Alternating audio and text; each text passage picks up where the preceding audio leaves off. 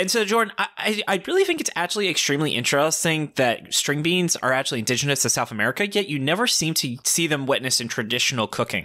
David? Yeah? I don't give a shit. Look at the time, man. It's, The Chainsaw Minute. I feel that was hard because you're like, that is actually quite interesting. And in this essay, No, David, shut up. Where it's the Chainsaw Minute. I already said it's The Chainsaw Minute.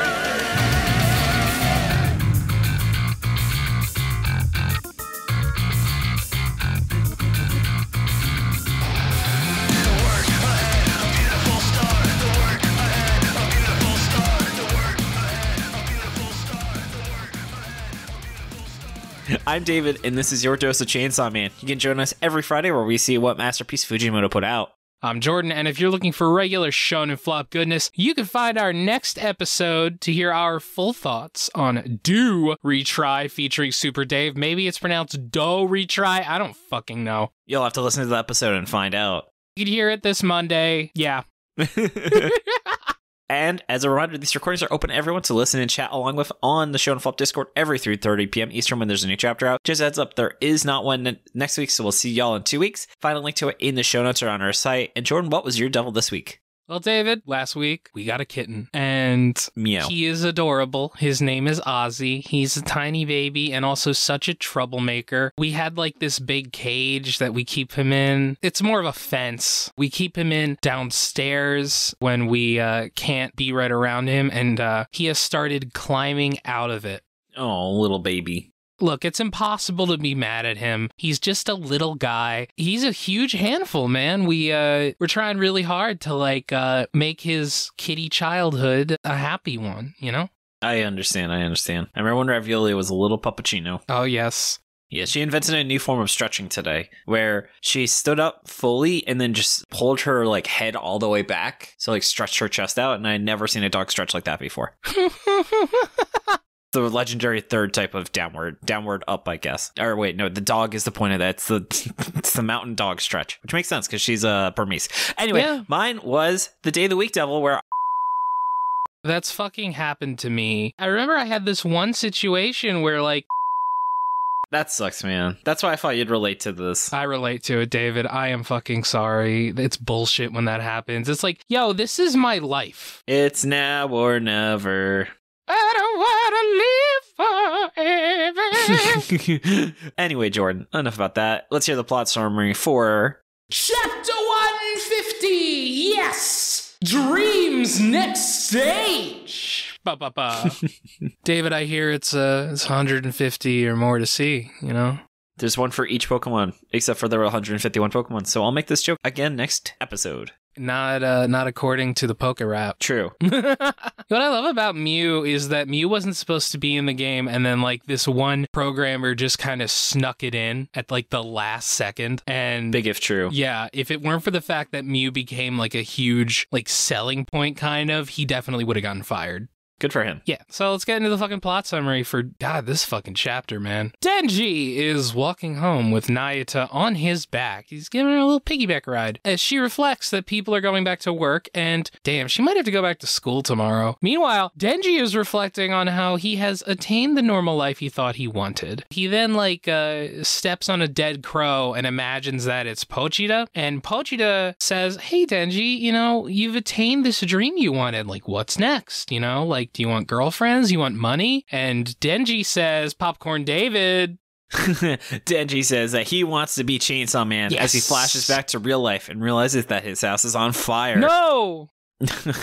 Oh man, I think the Talking Heads have a song about this situation. All his dogs in Meowie are inside. No! Oh no! Denji is literally tripped by Barum, who gloats about the fire. Public safety starts firing at him when suddenly the whip double shows up and kills a bunch of them. God, this is just fucking crazy ass chapter, right? Crazy chapter. First of all, fuck Barum. All my homies hate Barum. Also, it's the whip hybrid. Okay, the whip hybrid. I apologize. Yeah, Jordan, God. The lore is so deep. It's, you know, Chainsaw Man is really my most spiritual manga. I will elaborate. I actually could see Fujimoto having that exact same answer. Someone asked him about This is the most depressing chapter of Chainsaw Man, I think. He killed dogs. I mean, here's the thing. He might not have. Maybe the dogs got out, but like Fujimoto is that type of guy where he will just kill the dogs. Yeah, he killed Power on Denji's birthday. Yeah. So, Jordan, why do you think this week's chapter was a 10 out of 10? So much shit happens, you know? We got to see Pochita again, little Pochita. He's talking to Denji. It's a very sweet moment. And Denji, as David pointed out, he is going up that Maslow's hierarchy of needs, man. He has attained safety, and now he's got to find that self-actualization. Thank you for crediting me. Otherwise, H-Bomber Guy was definitely going to make a video canceling you. Yes, he would have. God, I love how H-Bomber Guy put out a 4-hour video about James Somerton, like, stealing content. And then Todd in the Shadows put out an additional 2-hour video about how, you know, beyond the things that he steals, he also just lies all the time and makes up shit. It's like, God damn.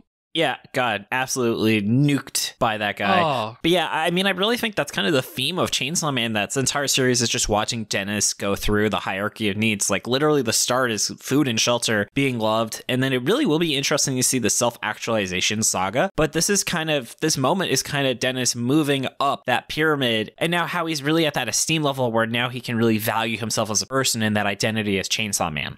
Yeah, but I mean, here's the thing. Reading part 2, it has been obvious that Denji is just more depressed. The entire part, he has just been down. He has been sadder. I mean, it makes sense based on how Chainsaw Man part 1 ended. I think a lot of it is that, like, he can't be Chainsaw Man as much, you know? Yeah, though it sounds like he's doing a lot better now because Denji literally has a contract with Pochita to have a happy life, and Pochita's like, well, you've met my contract. I do actually think that was Pochita talking to him and not so much him thinking of Pochita. I mean, here's the thing. When I say Denji's like imagining Pochita, but Pochita is inside Denji. Like, Pochita is a part of Denji. So, like, when he's imagining him, I do mean, like, he is talking to him in some way. It's like... Oh, okay. Yeah. I also want to say, I love how it's kind of somewhat of the setting, how people are just so completely over devil bullshit happening that they just don't care anymore. It's almost kind of like how people have just gotten so numb to the gun violence in America that now it's just a part of life where they unironically sell bulletproof backpacks to children. I was thinking about stuff like that, you know? Like, people get used to things very quickly. I remember, I don't know where this quote is from, but I remember someone talking about what it's like to live in like basically a fascist dictatorship, more or less. Yeah. So Trump era, am I right? Where we're gonna be in a couple years, am I right? No. But he was basically just like, if you're not like outright killed, it's not like there's like this huge event or anything. Things just get shittier. It's the same as it was before. It just gets shittier. Things just get worse, but it's not like a huge change. That's how you describe Russian history. Every sentence about Russian history just then says, and then it got worse.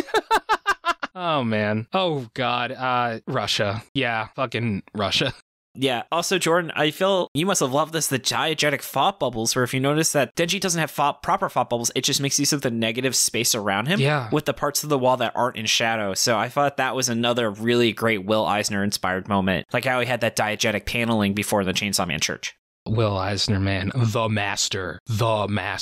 Will fuck your speech bubbles, Eisner. Exactly. I mean, Fujimoto is so good at this. He knows how to lay out a chapter. He knows how to lay out this stuff in a way that is engaging and interesting. Like, you go back to, like, his compositions. I love how I was really taken aback by how Barum is just standing. He's just, like, so proud of himself when he sees that it's on fire. And he's just like, I didn't think Azumataka would make you angry enough, but cats and dogs are more flammable. And it's like, you motherfucker. He has so much heat right now, David. Such a heel. You know, also, I just, God, and it's even worse because you see that super cute panel of Miyawi riding on Nayuta's head when they go shopping and taking the dogs out. Oh, God.